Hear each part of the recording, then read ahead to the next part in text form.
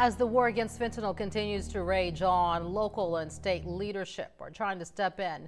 During her State of the State address, Governor Ivey addressed the fentanyl problem and took a hard stance against it, saying something needs to be done. NBC 15's Karis Harmon joins us now. Karis, today you spoke with one local lawmaker who is proposing a bill which will carry mandatory prison sentences for fentanyl dealers. Right, Kim. Governor Ivey calling on lawmakers to pass this piece of legislation to protect our children.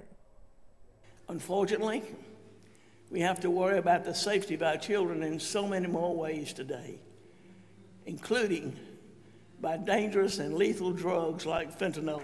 During her State of the State address, Governor Kay Ivey said she has instructed Aaliyah to make combating fentanyl a top priority of the Alabama Drug Task Force. And I'm also urging you, our legislators, to pass House Bill 1 so I can sign it into law as soon as possible.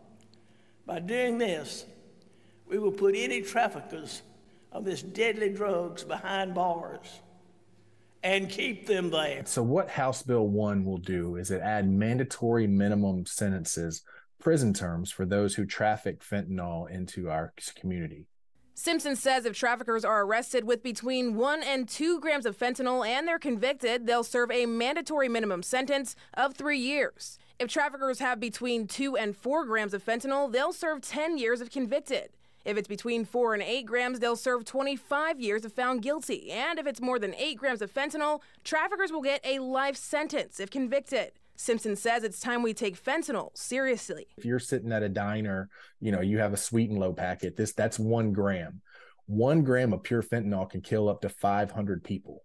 So 0.2 milligrams is a lethal dose. A report last week by Quote Wizard used CDC data and found that overdose deaths in Alabama are up 15% over the last year.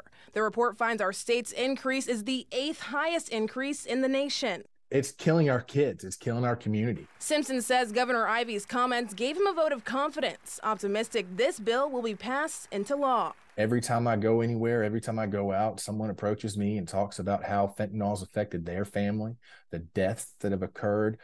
This is something that our community is aware of, that we know is going on around there, and we need to do this, and that's why this bill fights it.